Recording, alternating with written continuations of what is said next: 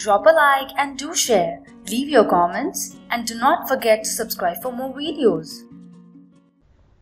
Hello, welcome back and thanks for joining me again in this Mandarin lesson. This is just a brief video about stroke exercises, so I'll just go through it very quickly.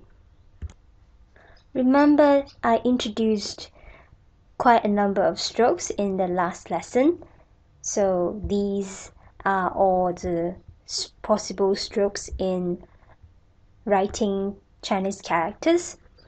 So in this lesson, we are going to learn how to practice these strokes.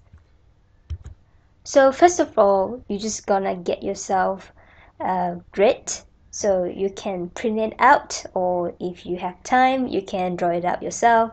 So it's up to you to come up with a grid for you to practice.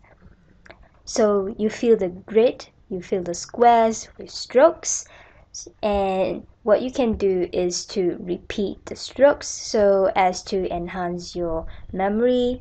So as you write, you just have to continue filling out with this, so you have the muscle memory of how to produce these strokes. And this is just another slide showing you the strokes, so you can pause this one and practice on your paper now. Okay, and this is just a test for you to see if you can come up with the correct stroke.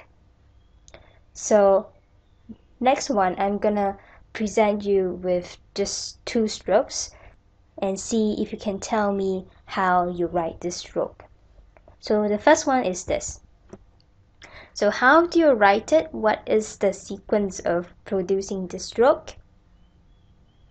Okay, the answer is, I hope this is pretty simple, top to bottom and then from left to right. And then the next one is this. How are you going to write it? Okay, I hope this is another simple one. So as usual, we go from left to right and make a turn from top to bottom. So that's the end of the practice. Thank you for watching this video. Next up is Pinyin, which is the Romanized pronunciation of Chinese characters. It will be an exciting one and an eye-opening one. So I'll see you in the next video.